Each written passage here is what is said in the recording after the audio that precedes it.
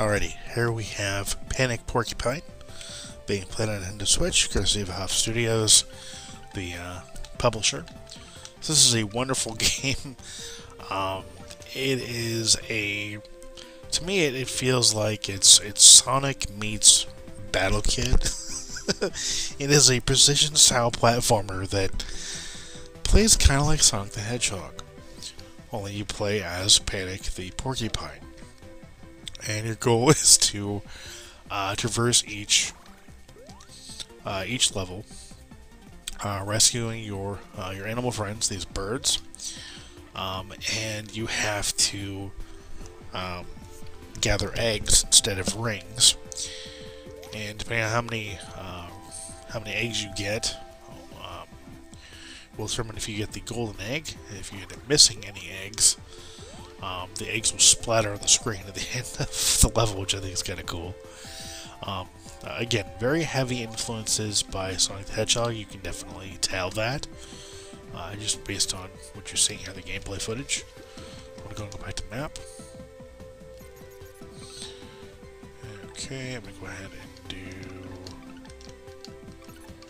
I'm going to do stage 1.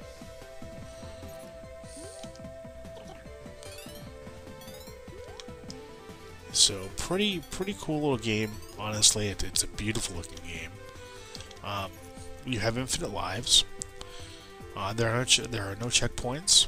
So if you end up dying, you'd start the level over again. So you can hold down the Y button, which will allow you to roll and kind of get momentum, which you're going to need if you expect to get all of the eggs.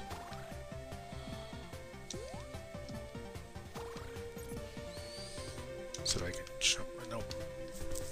I'm trying to get up on that loop.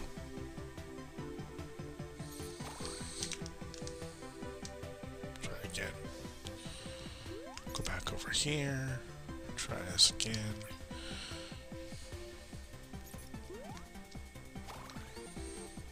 There we go, and oh, no, almost.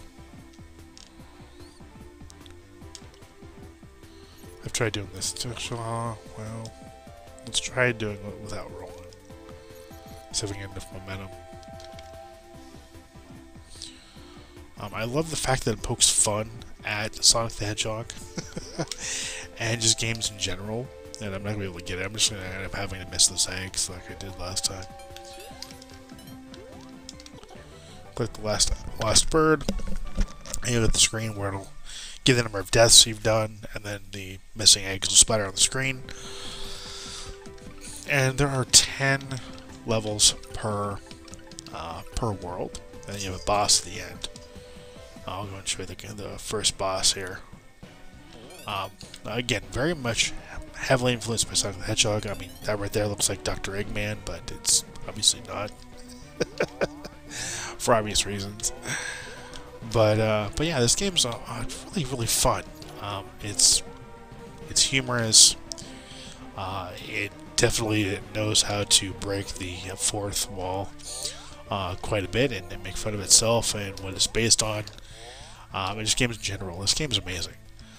This game is actually a game that I've been really looking forward to ever since it was announced. And I'm really glad I was able to get a review code here from Huff Studios. This is an amazing game. I cannot recommend this game enough. If you're a Sonic fan, you gotta check this game out. It is available on all major platforms. It plays very well on the Switch for a 2D precision platformer. If you get frustrated easily, you may not want to consider picking this up because, I mean, again, it is very difficult.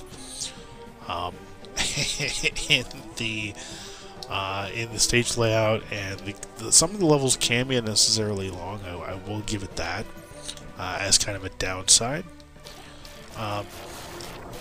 But despite that, the game, again, like I said, is very fun. And definitely worth checking out if you're a fan of Sonic.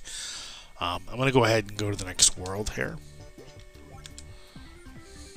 Big Top Bedlam. second level.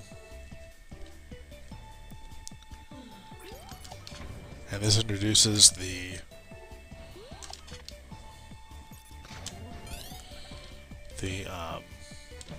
what's the game called? It doesn't, just launchers, I guess, doesn't have a name for them.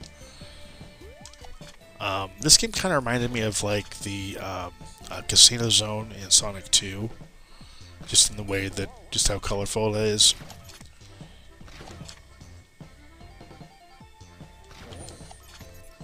Whoa. One hit, you're dead. I don't know if I mentioned that yet or not. So you hit those spikes, you're toast. You're done. But yeah, like I said, definitely heavily influenced by Sonic the Hedgehog. You can definitely tell that. But again, this game's amazing. I cannot recommend this game enough. It's got you know, remnants of Sonic the Hedgehog.